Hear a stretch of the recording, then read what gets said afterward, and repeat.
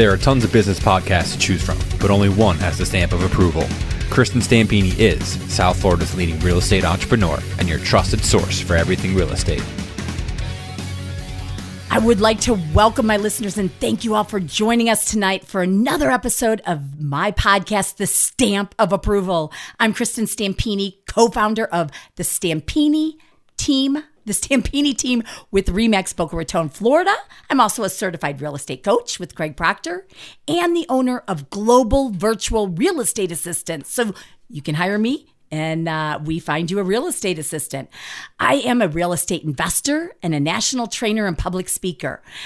The Stamp of Approval podcast was launched to share and educate other realtors, consumers, and other business owners across North America by sharing value and content to my listeners in each and every episode, as well as share my experiences, my triumphs and failures, and strengths throughout my entire life with the hope of my audience being able to expand their knowledge on everything real estate, business, sales, and mindset oriented. Now, remember, you can find me also and like our page on Facebook, The Stamp of Approval. We show you episodes upcoming and, all sorts of hints for you and good information. So definitely find us there. Today, I have back Wendy Davis. She is so awesome. Love her to death. She has, worked with us for many, many years, and I've known her personally for many years. So she is the owner of Wendy Lynn Interiors, which was established back in 2012. It's grown actually now to 3 associates, along with principal designer Wendy Davis, with whom we have with us here today. So Wendy Lynn Interiors offers staging services for realtors and investors and interior design services for homeowners. She basically works both Broward and Palm Beach County, but it's more North Broward, okay? So we'll get into that a little bit later.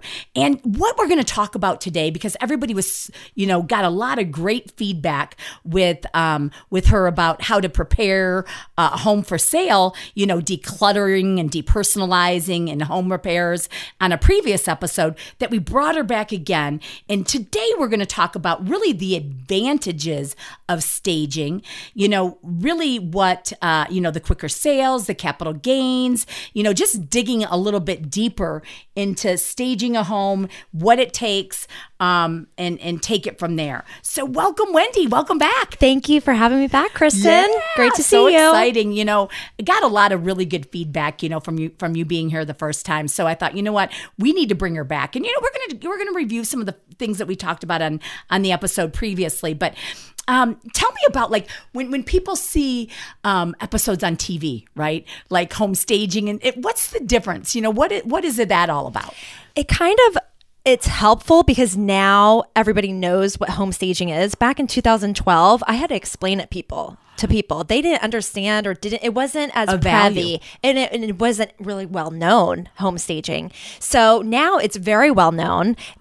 People call me all the time and they see it on TV, and now, it's known for a seller that they need to stage their house to whatever capacity, small or large. The TV shows mislead it a little bit as far as pricing is concerned. So you'll see this great ginormous house that's fully staged, and then at the very bottom they'll say staging costs $2,000.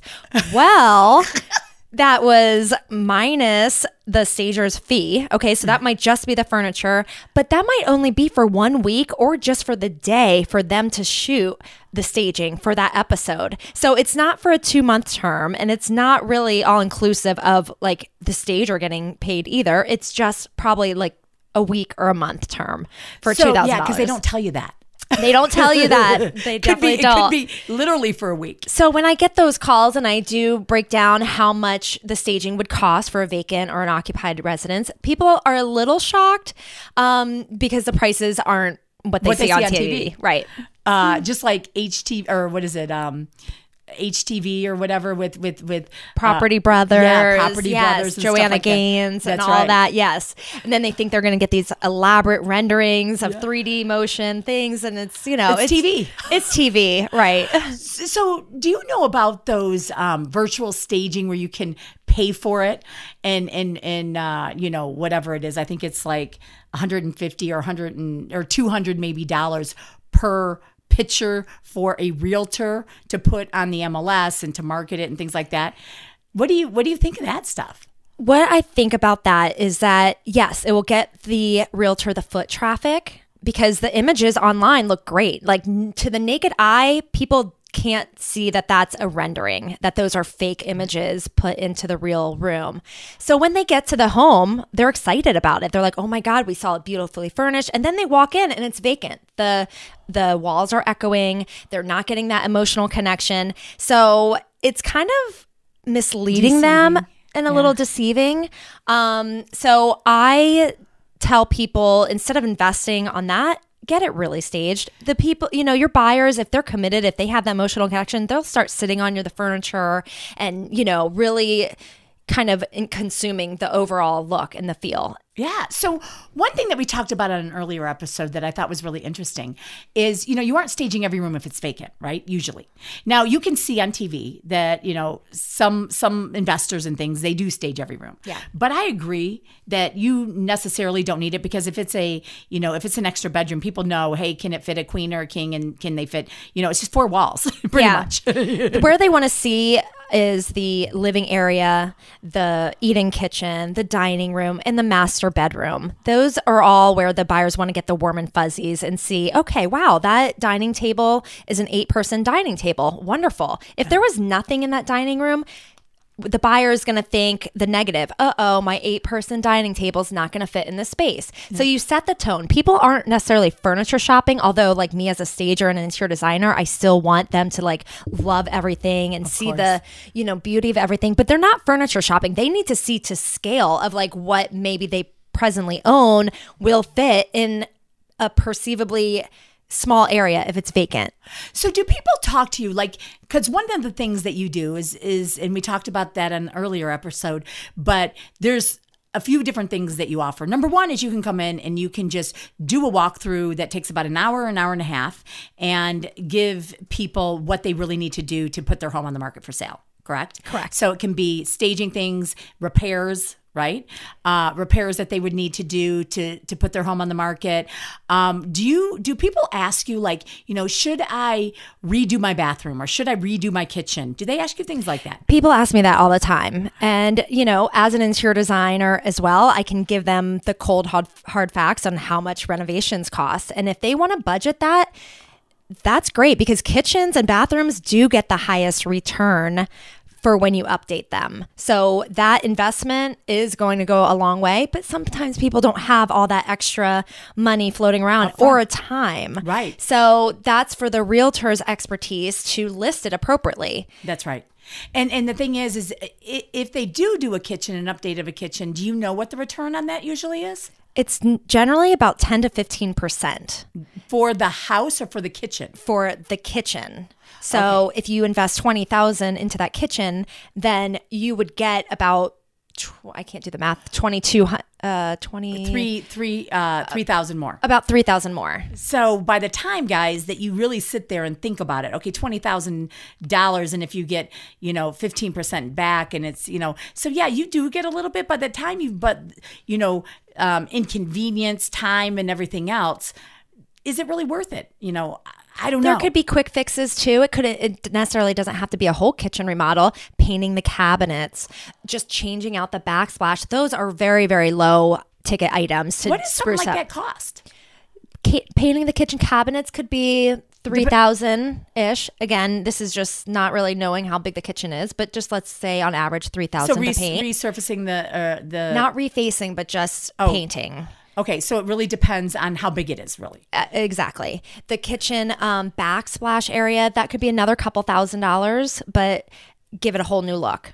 Okay. You don't really want to change out the granite because that's where big ticket items are. But so what kind of colors do you usually recommend for people? Grays are not going out of style anytime soon. White kitchens are not going out of style anytime soon. So I like the light blues, the neutrals, the grays, which is a neutral, creams, whites, lighter and brighter. Okay. And one of the things is when you're coming in and you're recommending different stuff, people have different ideas, right? The homeowners? Oh, sure. Yes, they do. How are you at changing their perception of what really needs to be done?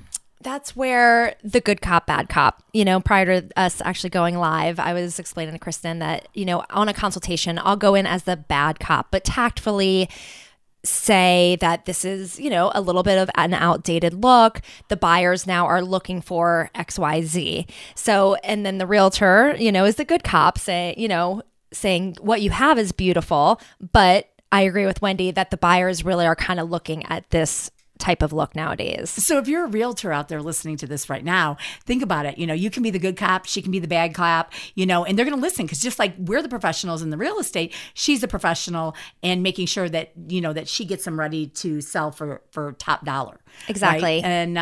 And so you look good too because you're bringing her in. Think about it. Even if you are not paying for it yourself as a realtor, but I mean, for a consultation for $100, you might obviously want to do that. I mean, because that's a great price to come in for an hour to give them things. But then, they can pay for it on top of that or however you want to work it out. I mean, think about that. So then, they can decide on if they want to take it further from that consultation. Okay, do they actually want to add things? We get, as realtors, we get questions all the time at what do I need to do? How do I need to do it? So as far as like decorating, let's say, you obviously we talked earlier about decluttering and depersonalizing and things like that. But, what do you put on a table? What do you recommend? Do you have centerpieces or do you recommend things like that? Yeah, sure. On a dining room table, a nice focal floral arrangement, not necessarily like a whole tablescape with the linens and the rings and the napkins, just less is more, but details specifically where, you want somebody's eye to go is what's nice. So what about a kitchen? Because, there's always a lot, in a lot of kitchen, there's so much stuff on the counter. So what do you recommend in a kitchen? Buyers obviously know that if it's an occupied residence, that kitchen is being utilized. So if you have just simple things like your toaster, your cutlery, and a fruit bowl, that will go much farther than your paper towels, your soap pump, your stack of kitchen utensils, your sandwich makers on there. So just a couple things. Just a couple things. Okay. And how about a bathroom? Bathroom, tidy. A hand towel and maybe an orchid. And maybe the hand soap. That's it. Okay. No toothbrush, no soap that's already been used, like a soap in a soap dish. Yeah. Okay. And how about like throw rugs and things like that? I don't like throw rugs. Okay. I tell them, obviously, if you're living here and you don't have a showing, use your throw rugs in the bathroom. Right. Before you're showing, tuck them under. And how about in the living spaces? How about throw rugs? Yeah, area rugs strategically placed. Yeah. Okay. So everybody that's out there and listening to this, and, we talked a little bit about TV and, the reality or non-reality of TV. And also we talked about, when you're paying for, as a realtor, when you're paying for, pictures to stage a room, you're already putting in $150 or whatever it is, or $100. And like Wendy said, I mean, to actually stage a room is approximately maybe $500. Okay. So you're not looking at that crazy. And now people actually can walk in and feel it. So just think of all the things that we talked about here today and really the advantages of staging and at least minimal getting a consultation. And even if you're an investor out there or a homeowner and you don't have a realtor, or if you are a realtor, definitely staging your home, or at least getting a consultation of what needs to be done, what needs to be fixed, because we get asked all the time, hey, what should I do to my home to make it better? So just even paying that $100, okay, to get that information for your customer of what they should do to take care of that is huge. We're so much, most realtors don't offer that. So imagine, what that in itself is. Selling quicker, better capital gains, selling for more money, all the things that we talked about, decluttering, depersonalizing, what home repairs. Wendy can help with it all. She has a full team. So Wendy, tell us how they can reach you, and what kind of people do you have that actually they work directly for you, so they don't have to go out, either realtors or homeowners, and hire additional people besides you, right? Right. I do have a team. I have junior associates, design associates that are trained with interior design degrees as well as I am. So we really bring in an interior designer's advantage point. People are house blind. They don't know what they're looking at anymore. So you're bringing in a fresh pair of eyes that are acting as a future buyer. We're wearing a buyer's cap. You can reach us at my phone number. You can call me directly, 561-373-0375. My email address is wendy@wendylyninteriors.com. In what areas do you work, Wendy? We work from West Palm, so up to Jupiter, out to Wellington, as far south as North Broward, so Lighthouse Point area, Deerfield, out to Parkland, Coral Springs. Awesome. And then so you do work a little bit of Broward, and basically you charge $100 an hour. Correct. But you also have handymen. Yes. And you also have a warehouse of furniture. Yes. So you can either buy stuff for them, as we talked about on an earlier episode, or they can rent it from you, minimum of 2 months rental. Correct. Awesome, Wendy. Yeah. Thank you so much. Your information was amazing again, and I loved having you here. Thank you, Kristin. And thank you, listeners. Have a great day.